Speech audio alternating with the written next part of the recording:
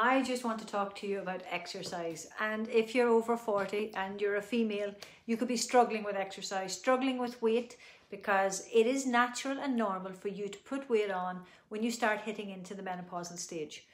Why is that? It's because as your estrogen levels drop in your womb, in that whole area, your ovaries and that, you're looking for more of it. And one of the biggest areas you can get it, believe it or not, is, well, you get estrogen through progesterone, and you get that from the adrenal gland should take over the job of producing your estrogen, your progesterone, which produces your estrogen for you. But if you're overstressed, and most women are because of all they're doing right now and all they've been doing for years, then your adrenals are doing the fight and flight thing, so they're not going to help you. And then you're going to look for it from your adipose tissue in your skin, the fatty tissue in your skin. And that's then why you put that bit more weight on, because then you've got more of a stock of estrogen to draw on. Now, we can get it other ways. So there is no need for that to happen. Normally when that starts to happen, then you lose your wellness mojo, as I call it. You just get disheartened, don't you? You just don't want to go there anymore. But that's the time you need to go there, because more than ever right now, everything is changing. Your body needs more nutrition. You need to get good nutrition in, and talk to me about that as well, because I can give you advice on that as a kinesiologist around what's the best nutrition for you to take, because we're all different on that. But you also need daily weight-bearing motion, daily weight-bearing exercise, and you don't need to be killing yourself for it. Rebounding on this little mini trampoline is 67%, 68% more effective than an hour like out there running. It is that much more effective, and it absorbs 87% of the bounce. Now I need to show you this, and for anybody who is rebounding right now and has started rebounding before and has actually done too much too quick, I have programs up on my website, and they literally take you into rebounding, starting literally with this sort of walking motion where you don't actually lift your feet off the rebounder. You lean slightly forward and you're on the balls of your feet mostly, and you're doing a walking motion, because you start to work these muscles and into here. And I don't know about you, but when you sit into the menopause, this is the area that gets affected the most, and you get fatigued. Now, even me doing this for a minute, I can still feel it, and I'm rebounding every day for 20 minutes, and I've done it already this morning. Okay, so that's even more than a minute. That's what you start with. Then eventually I'll bring you into doing a bound with the walking motion and bring that in. Slow and steady wins the race. You don't have to be rebounding for fitness. You will overdo it, and you'll get hooked on the endorphins, the feel-good hormones, which is brilliant. Yeah, absolutely.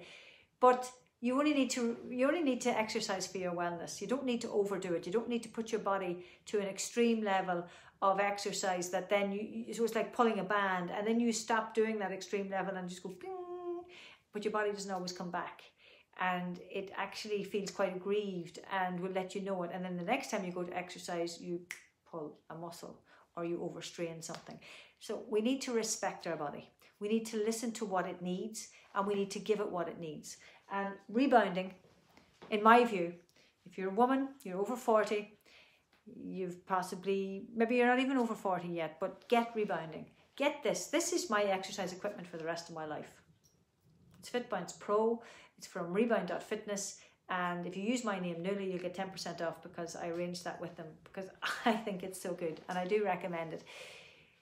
But apart from that, if you have one of these in your house, get it out. Get rebounding for your wellness. Go over to my website, click the link here in this, and learn a little bit more about it. Get exercising for your wellness, not your fitness. Fitness will come naturally.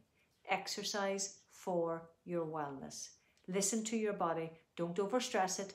Don't overstrain it. You need to exercise for your wellness. I can't put it any clearer. I'm like a broken record. I know I am. I exercise for my wellness. I listen to my body. I don't push it too far. But I do also listen to it and make sure that it's toning and responding and reflexing well.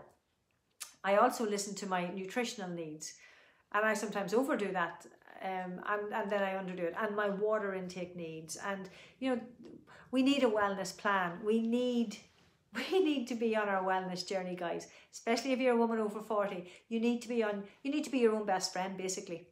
And you need to be on your wellness journey. And I think there's many sides to that. There's the physical, the chemical, the emotional, the spiritual, soulful side to it. And this is the physical, part of the physical, exercise.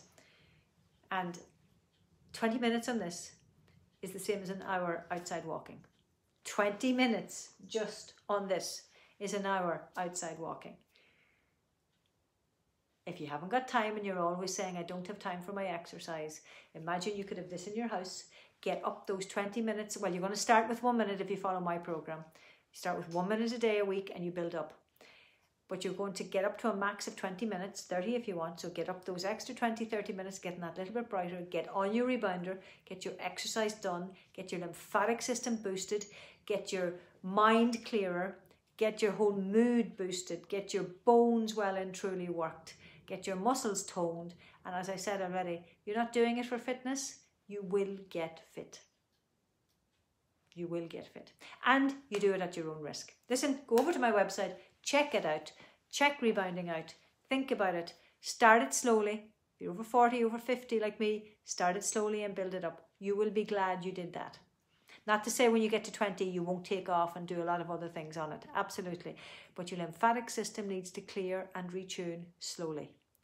It needs to clear and retune slowly. Your muscles need to tone and build up into this exercise slowly. And you need to do it slowly. And you don't need to overdo it. You don't need to push yourself to a point of injuring yourself. We're worth more than that. We're worth doing it slowly and well and getting well. Getting on with living your best life. Life's too short, lads. Come on. Get exercising for your wellness. Please like and share this video with your friends, because every woman over 40 needs to be exercising for their wellness. Get a rebounder. Bungee sprung is better than steel sprung, because the bungee sprung even absorbs more of the impact. It's low impact. It's weight bearing. It's everything you need. Tell everybody. Please like and share, and thanks for watching, and I'm away now. Bye.